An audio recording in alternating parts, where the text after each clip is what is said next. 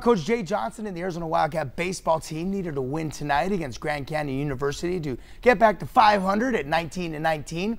Avery Weems was on the mound for the Cats, and he will get the strikeout, but it would go downhill in the third. With runners on for GCU, Kona Quiggle is saying, "For shizzle, Kona Quiggle," with the base hit, and that'll end up giving Grand Canyon a 1-0 lead because he is safe. And here comes Jay Johnson to put in pitcher Zach Sherman, and with the bases loaded, Sherman hits the batter. It is now 2-0 GCU. In total, Johnson used 3 pitchers in the inning, and Grand Canyon put up 5 runs, but the Cats would get a couple back with the runner on base. There you saw it. Nick Quintana says, "Laters."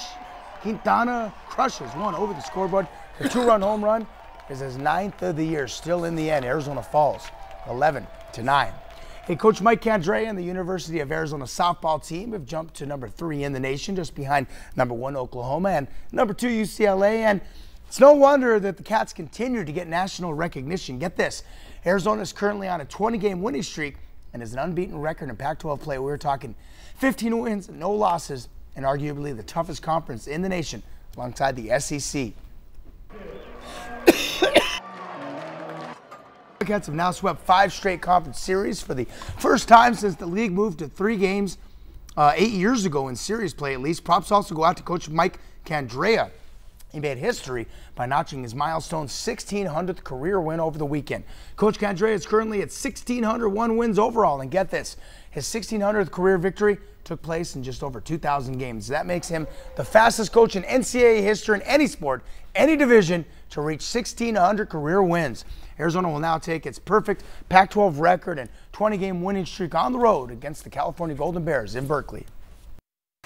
Ultimately important for us to just stay present, and it's kind of been our goal all year, is just, not worry about the past, but take care of every day, and I warn them all the time about looking too far down the road. So yeah, I think this group, the maturity level of this group is good, and I think they understand what needs to be done because they've been through it. We're not going to take anything lightly, We kind of did that with GCU and they stayed in the game with us. So I think just going in and knowing who we are as a team and what we can do, and just playing our game and doing that no matter what happens.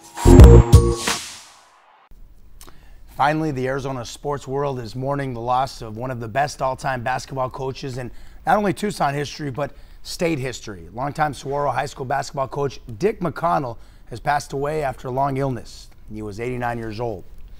Now, this is footage from his retirement tribute at Saguaro around 12 years ago. He led Saguaro to 4 state championships at 5A in 1970 and 1982, and 4A titles in the year 2000 and 2001. He was also state runners-up in 1982 when his team went 28-1, and another state runner-up in 1988. As a head coach, McConnell won over 770 games, spent 39 seasons at Saguaro. Before that, he was an assistant at Rincon High School. Rest in peace, Coach McConnell. We'll be right back.